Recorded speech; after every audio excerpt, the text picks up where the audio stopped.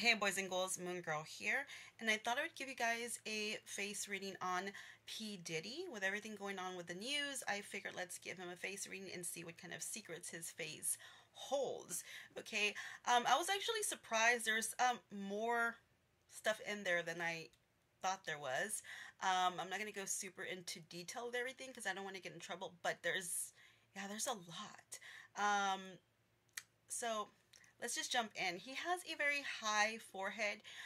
It's also very squared off. So this is somebody who would be a very good businessman. So I'm not surprised that he's made a lot of money from his endeavors and partnerships or whatever.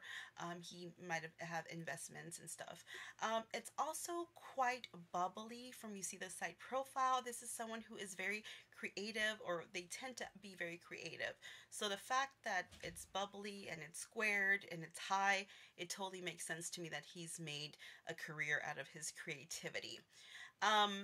His eyebrows in some pictures, when it's not trimmed, there's a little bit of a high here. It kind of almost looks like little devil horns. This is someone who does have malice in them, okay, who can be violent as well sometimes. His eyes are quite small and set back. This is someone who can be cruel. This is somebody who can also keep a lot of secrets. This is somebody who has ulterior motives, who also believes other people have ulterior motives. So it totally makes sense that he had his home full of cameras, and I think it was just so he can have leverage later kind of thing. So it makes sense to me. He feels everyone has ulterior motives like he does. That's where I'm trying to get at. So there is cruelness to his eyes, and he could also have been very paranoid about people, their motives. So let's move on to his temples. Those are quite sunken in. This is someone who doesn't want to really be in the moment. I guess they would want to be in ulterior states. So whether this is through substance abuse, alcohol, sexual stuff, or even creativity. Okay, this is somebody who kind of just, even when you see his eyes, he kind of looks like he may not even fully be there. Do you know what I'm saying? Let's move on to his philtrum. His philtrum is quite wide. This is someone who has a lot of sexual stamina, or stamina, I guess. So that makes sense. Let's go to his mustache. It's quite thin and it goes around like this. This is somebody who has a lot of feminine energy. It doesn't necessarily mean that you are, this is someone who's gay or something like that. This is someone who, if you're a male, this could be someone who just has a lot of creativity or is very in tune with their feminine side. Okay. He also has a very large mouth. This is someone who has a who's very ambitious, okay, and who's not afraid to go after what they want. Sometimes any means necessary, okay? His upper lip is kind of like M shape. This is someone who's very good with his mouth.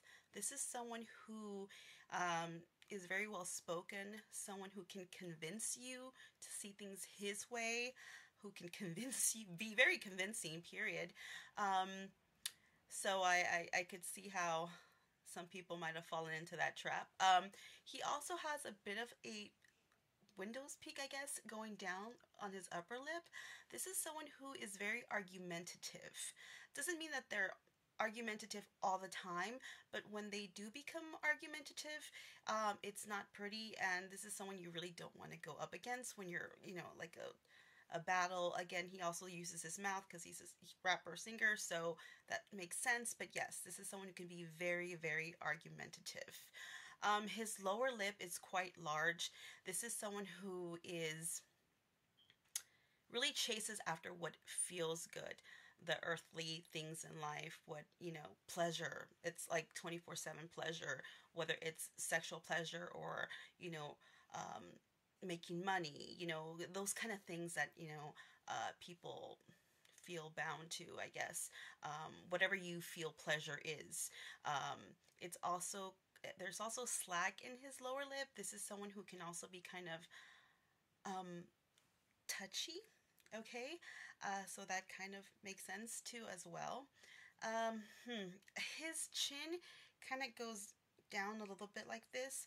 This is somebody who also, at a time in his life, maybe in childhood or teenage years, maybe he was forced into, I want to say, there was like deprivation, I guess, what it is. He also has a bit of, what's it called? His teeth kind of stick out a little bit, overbite. This is somebody who, again, maybe there was not enough love at home as well, those kind of things. But yeah, this is what I see overall, guys. Again, there's so much more. I'm trying to be careful, but let me know if you want a second part to this. And as always, stay magical.